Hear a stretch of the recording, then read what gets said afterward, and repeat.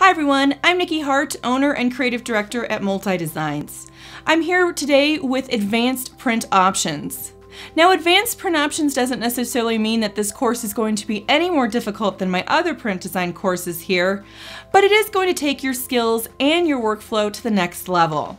We're going to go over new features in InDesign such as the page tool. Now, this is an awesome feature that you can use to manipulate the page sizes in one InDesign document, meaning that you don't have to stick with just one page size.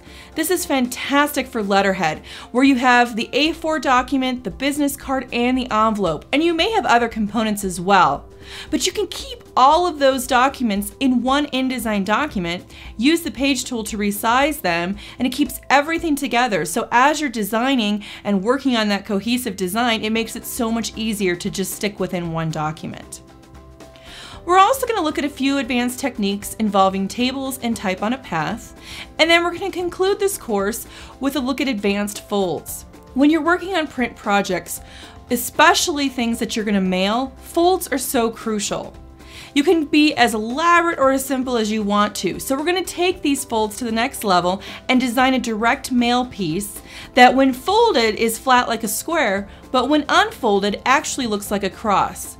This is going to get you thinking of new ways to look at your print pieces that allows you, again, to take those designs to the next level.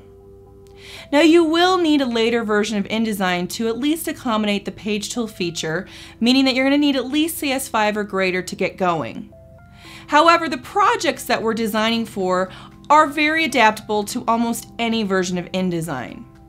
So let's go ahead and get started with our first lesson.